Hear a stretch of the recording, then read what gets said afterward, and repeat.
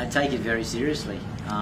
Obviously, I was interested in the position, and for that reason, I think we have a great opportunity to grow and develop women's football. And the women's national team is our flagship. They represent Nepal very well. We're coming off the back of the Women's National League, which was very exciting, the first time ever, and a chance to maybe expose some new and exciting talent. So it was very exciting and interesting to see that talent, and I think we've got a pretty good chance to qualify for the Asian Cup coming up later on in the year. We've identified a squad of players from the National League which we want to bring into camp, and we want to put them under a bit closer scrutiny and see what they're like at the next level amongst better players. And we're hoping that as I say, we're hoping to introduce a few different methods in our training philosophy and our vision and our direction. But more importantly, it's about looking after the talent and developing each individual. We've got this squad hoping to come together next month for a camp. We will reduce that number, and then we will look to bring in our departmental teams to that group to make it the next level of selection, if you like. And then we hope certainly by the end of June, we hope to have that squad narrowed down to around 25, 26 players. Obviously, Asian Cup, we can only take about 23 players, so we need to get that number down. But the camp will be about developing a bigger group of players, because we want to expose many players to that next level as possible, and that will include younger players also. So it will be training camps hopefully every month in the lead up to the Asian Cup.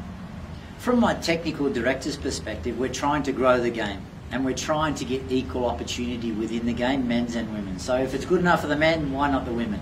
So we're trying to grow the game from that grassroots level, and if we grow the pool of talent, hopefully we can grow the game, the women's football particularly, and we will develop better players organically, naturally, through a system, through a process like the National League.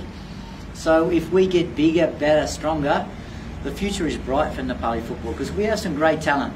It's our responsibility in the technical department, and now as national coach, that we make sure we look at all the provinces and we explore the talent that's out there, because we know it's out there. We need to make sure we get to the regions and identify that talent and give them opportunities like the men's programs have.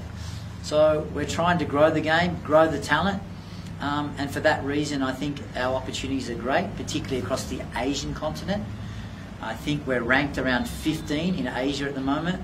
There are 12 teams that go to the Asian Cup. So I think position 11, 12, 13, 14, 15, 16 is very close. So we've got a great chance to qualify for the first ever Asian Cup on the bigger format with 12 teams.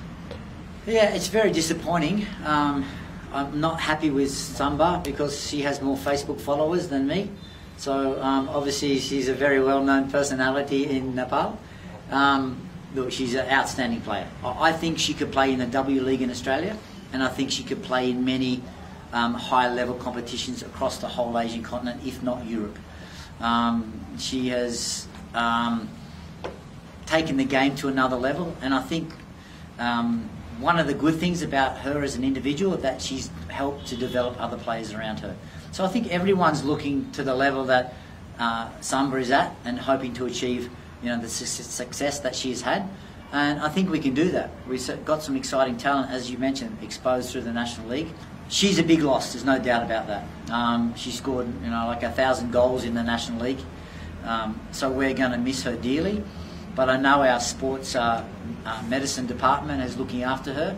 We're hoping to get her treated very quickly and get her back to rehabilitation and back on the park as soon as possible. So obviously our goal as a nation is to qualify for Asian Cup, and we hope that Samba is back playing for us by that time.